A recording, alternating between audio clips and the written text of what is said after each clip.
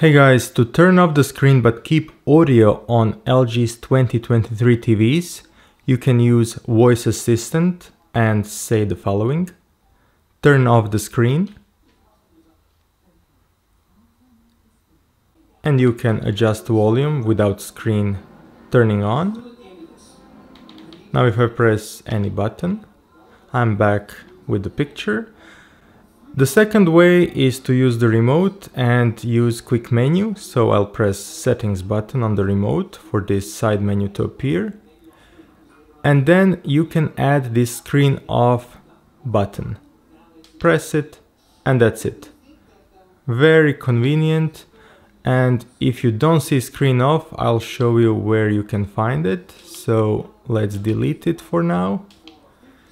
You need to press plus here at the bottom and search for it in this menu. Click OK and then position it to where you want to have it. Press OK and that's it. Pressing settings button will show it right here. And that's it. Thanks for watching.